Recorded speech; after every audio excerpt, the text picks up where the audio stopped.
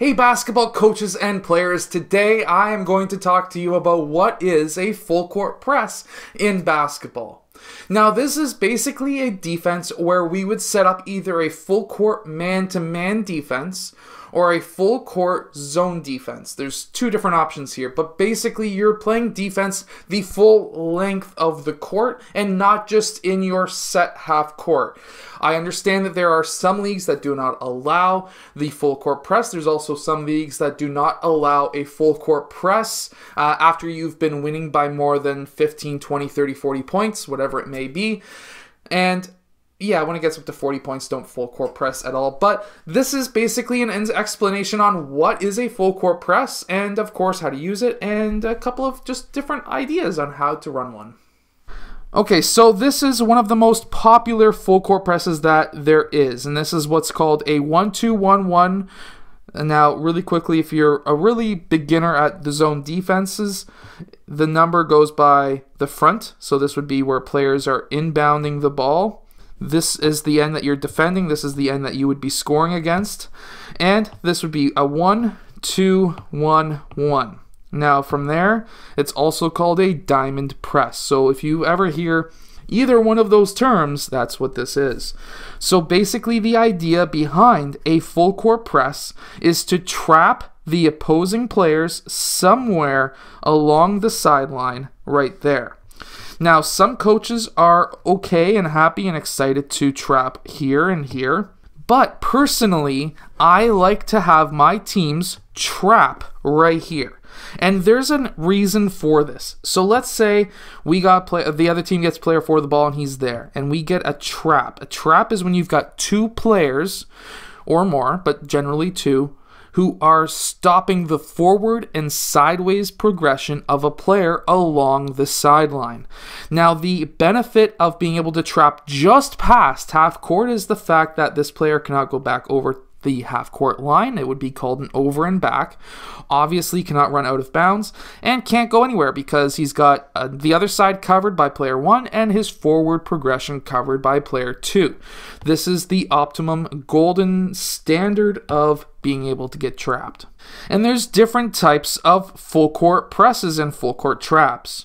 So there's the 1-2-1-1 where essentially you would have these two players in most cases double team the inbound ball, and then you would have player 3 move over to cover any of these passes here, possibly have player 4 move over here. There's a couple of different ways of running it, but I'm not getting into that right now. Let's say we run this standard and we have player 4 get that ball.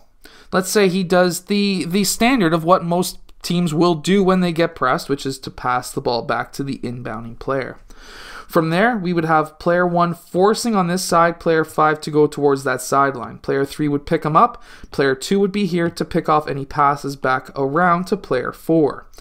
Now, the idea here is to then get these players to trap him somewhere along this sideline. Now, another option for a full court press is a 2-2-1. Again, 2 is up front, 2 in the middle, and 1 in the back. I've heard coaches call this a box press, but really it's a 2-2-1. And again, same thing, but instead of it being a double team up front, it's going to be a single coverage, and that player is going to try and force the ball handler towards the sideline, and that's when player 3 is going to jump on and trap along the sideline. Now, the whole idea on a full court press is there's actually a few reasons why you would run one. So if you were to run one at the beginning of the game, generally the first 2 or 3 minutes, this is telling the other team that you're not here to play, you're here to win, and that really does get into teams' minds.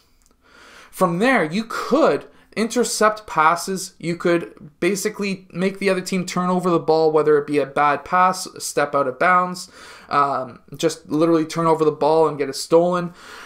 That could get you a couple of quick points fast. You could run a diamond press at the beginning of the game, the first 3 or 4 possessions the other team has, and you could run up the score 6-0, 8-0 quickly, and then you can get into a half-court trap, or you can just sit back into a 2-3 zone or a man-to-man defense, or into my unbeatable basketball defense that you can grab down in the description below, that basically gives a double team from the free throw line and below without leaving any players open. So definitely go check out that book if you're looking to have a great defensive team.